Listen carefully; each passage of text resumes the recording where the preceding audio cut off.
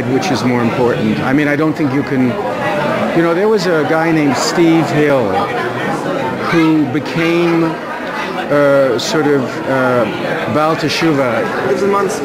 Yes, he eventually lived in Muncie, but he was on, I think, Law and Order.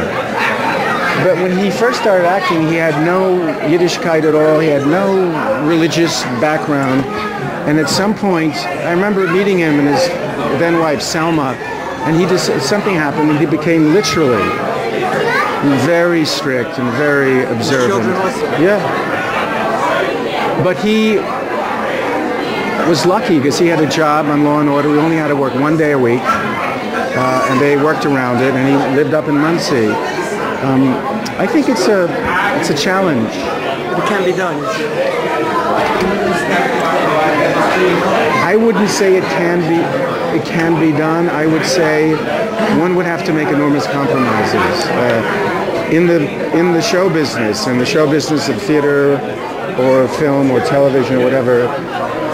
They don't get that. They don't understand what that means. I mean, if I would say to them, you know the scene that you're planned Friday night, I can't do it. I have to be sure. They look at me and go, oh, really? Really? So, how old were you the first time you put a quarter in on Shabbat and started sobbing? Well, I graduated college. I was just 20, not yet 20. Probably 22. 22. I still cry about things like that.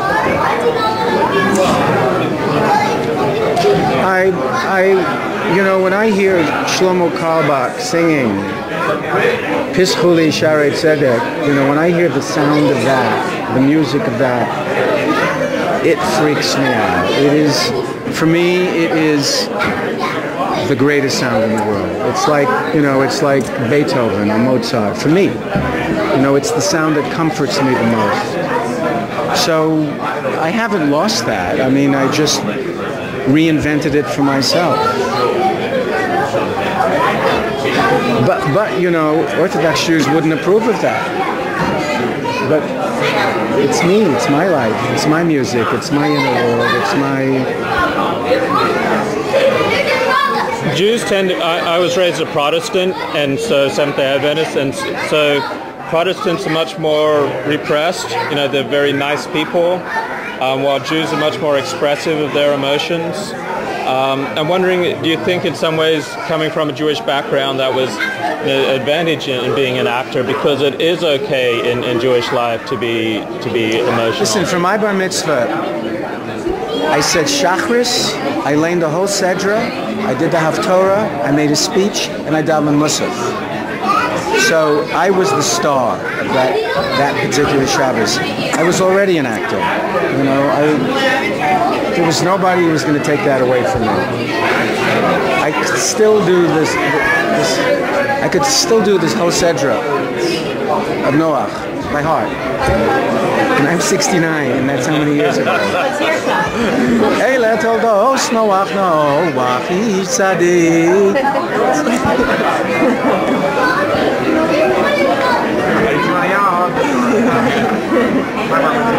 Really?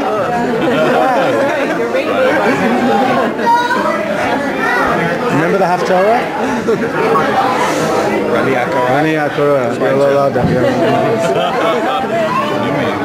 But that's it. That's the tie. That's the thing. The fact that I know that and he knows that. It's the bond. It's the silent. We have a bond. Jews have a bond. You know, it's just whether you're, you know, secular, religious, or there's a secret we have that we understand that nobody can take away from us. It doesn't make us better, although some Jews think it does make them better. It's just we are who we are.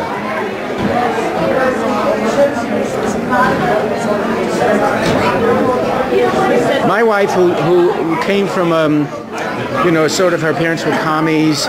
There was, being Jewish meant you went to shul on Yom Kippur. She didn't know what kosher was. Suddenly to have a kosher house, she had no idea what that was.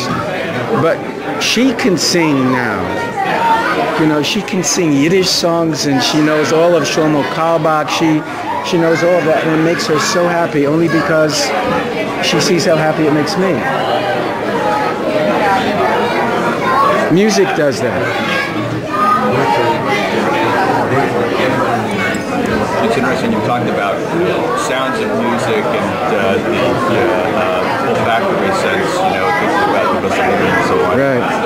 You incorporate that into your acting at times? Well, I think actors, by definition, do that. I remember there was a series called The Trials of Rosie O'Neill with Sharon Gless, and it was on for 2 years or 3 years, and I played her boss. And it was the first time ever on primetime television there was a guy with a yarmulke, a Shomer Shabbos character. And Barney Rosenzweig created it. And when he cast me in the part, he had no idea that I had this background. So it was it was a trip for me, and it was a trip. So usually guys with yarmulkes on television were sort of nebbishy and didn't dress well and were sort of stereotypically whatever. And the yarmulke I have was from a fan. I got yarmulkes every week. Ben Meyer was the name of my character. I just realized that. And I would get these kippot from all over the country from people who watch the show. And one week, the character of Sharon Gless came to my house, to Ben Meyer's house, for Friday night dinner.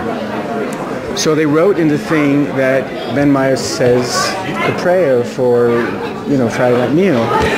So I went into the producer, I said, guys, if you want me to say, it's called Kiddush, if you want me to say Kiddush, we have to do Kiddush. Because if I don't do a real Kiddush, I ain't doing it. I said, it's too personal to me. And there I was on Friday night, on television, with a kippah, saying a whole Kiddush. And that made me feel so incredible, I can't tell you.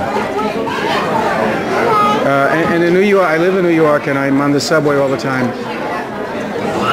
And people do recognize me, and they're very respectful. But when somebody comes up to me and says to me, you make us very proud, it really affects me, because I know they're Jews. And I know what they're saying. I know just what they're saying. They're saying, you make us, we Jews, proud. And that's, for a kid from Williamsburg Arthur Miller's last play was a play called Broken Glass, and it was about